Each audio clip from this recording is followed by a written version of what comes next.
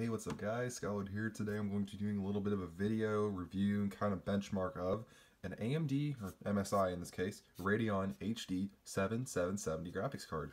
So I got this, I bought this off of a friend of mine for about $50, considering the 80 or 90 that they run for. I would think that's a pretty good deal. And I bought it in a perfectly working condition. I had to use this to stand it up. But anyway, so basically I got the card mainly because I was going to buy it and resell it to my friend, hopefully make a little money off of it.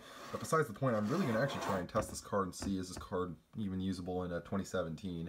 So I'm filming this in April of 2017 for anyone who's running for the tests. So anyway, now according to AMD's website, I'll go ahead and give the specifications of the card. This is the engine clock, or the CPU clock, or the graphics chip clock for this card is at 1 gigahertz. It has 1 gigabyte of GDDR5 memory. There is 2 gigabyte cards, just by the way. The memory clock is about 1125 megahertz. It's GDDR5, like I said. It runs at about 1.2, or the single precision compute power, according to their website, is about 1.28 teraflops, so pretty good performance for the card. But anyway, so that's just a few of the specs out of the way.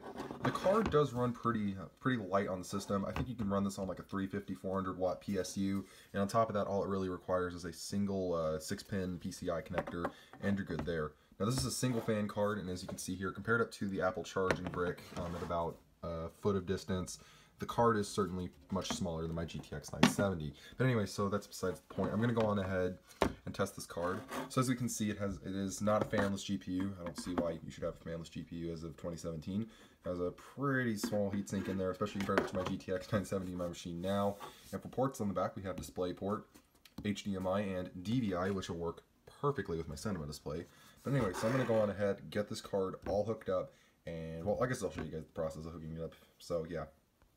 Alright guys, so it looks like everything's in the shot. So here we go. So we have the MSI card right here. I'm going to go on ahead and I'm actually going to remove my GTX 970. So here it is. And yes, for anyone who is wondering, hold on, let me take you guys out of the tripod very quick. I do still have the GTX 970 card, so that's pretty cool. For anyone who was curious about that. Anyway, let's see, gosh, I really can't get a good viewing angle now, can I? Can I? Maybe I can, I don't know. I don't know. That should be good enough. Anyway, so basically I'm going to go on ahead and remove the card. Let's see. So I got to get in there, remove a few of these mounting brackets. And, or well, at least I got to get this one off, I know. So, yeah, this is, okay. So there we go. So we got the little screw hole bracket out. We're going to go on ahead, loosen our fan connector. We're going to remove our PCI power connection pins. And we're going to unplug the GTX 970. Now keep in mind, if you get a GTX 970, all you need is a 2-fan card. A 3-fan is absolutely unnecessary. I'm just an idiot. That's the only reason I have a 3-fan card. Trust me, you don't need one on a GTX 970. Anyway, I'm going to go ahead and install the much smaller Radeon HD 7770. God, this thing is so much smaller. Anyway, it's not quite as powerful though. This thing only has a fourth of the video memory. Core clock's a little slower. I think the memory bandwidth is about the same speed though. Anyway, so this is just going to require a lot of fiddling. And for anyone who's wondering, yes, this is a very similar process to what I showed in my, let's see. Oh well, that was actually a lot simpler than I was expecting. Nice. And now all you need is the 6-pin power connector. Actually, that one would actually twist over the top like this. And that's all it seems we really need to do there. Card seated down well enough. Alright, and I think we are good. Alright, so, okay, well, the rest of that stuff's unnecessary. All I gotta do is put that bracket back in. Anyway, so there you go. So I have the card in my machine now, and I'm gonna go on ahead and start running a few benchmarks on it, and I'll post those up on the end if you guys decide to skip to the end on this. But anyway, so I do have a few updates also about graphics cards in the Mac Pro and under Mac OS. This is gonna be under Windows, of course. So anyway, I'm gonna go on ahead and get the computer all set back up, and I will be back. Alright guys, I'm back, and as you can see, I actually just got everything of the Mac Pro already hooked up and stuff. That's pretty nice. Oop, my little tripod stand just kind of fell down on itself, my bad. There we go, you guys are all back in the frame now. So we're about to see if this all works. I think I will need a driver for this. I don't have any AMD drivers remotely on my Mac Pro. I'll adjust my monitor over. Well, there you go. So the video card is working. That's good, because I bought this from a friend of mine over the internet. I haven't met at all in person before. So we'll see.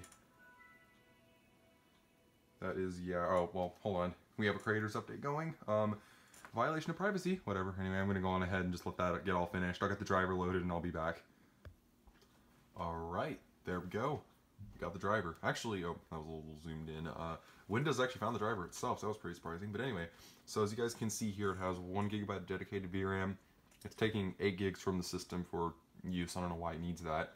As you can see, Radeon 7700 series. Let's see, but there you go. Driver was last signed in 2016. I can update that driver, but it seems to work. So anyway, so that's pretty cool. So there we go. I'm going to go on and zoom out. I'll go on ahead. I'm not going to make a video about this. I'm going to put the benchmarks at the end. I'm going to record. Okay, geez, I can't stabilize this for some reason. I'm going to record the benchmarks, the temperatures and stuff. I'll get MSI Afterburner up and running. I don't have any video recording software unless that does that. I'm not sure. So anyway, I'll go on ahead and see if I can get video results of this for some of the better parts. I don't know. Anyway, so I hope you guys enjoyed this. This is my little bit of, I guess, a review of the Radeon HD 700. Such a bad name. Anyway, so I hope you guys enjoyed. I'll see you guys in the next video. And actually a few announcements to make about the Mac Pro GPU thing. Let me take my phone out of the tripod, actually. Talk to you guys about this about a more interesting damn it, I can't get that out very easily. Anyway, it's one of those clip things, by the way. That's what I'm using. So move the tripod out of the way. The Mac Pro, Mac OS just got Pascal support or beta support for the NVIDIA GPU. So it means that the 1050 Ti, 1060, 1070, 1080, 1080 Ti, Titan X, and Titan XP will work in Mac OS with a beta driver. On the Mac Pro, on any Hackintosh build, you can now get your precious Pascal GPUs that you bought a while ago thinking they would work in Mac OS. Well, they do now. Anyway, so I do still have the GTX 970. Of course, I'm still perfectly satisfied with that card. I would recommend that card, actually, if you can find it for less than 130 bucks. But anyway, so like I said, I really do hope you guys enjoy. I'll get benchmarks up on the end of this, and I will see you guys later. Peace out. Bye.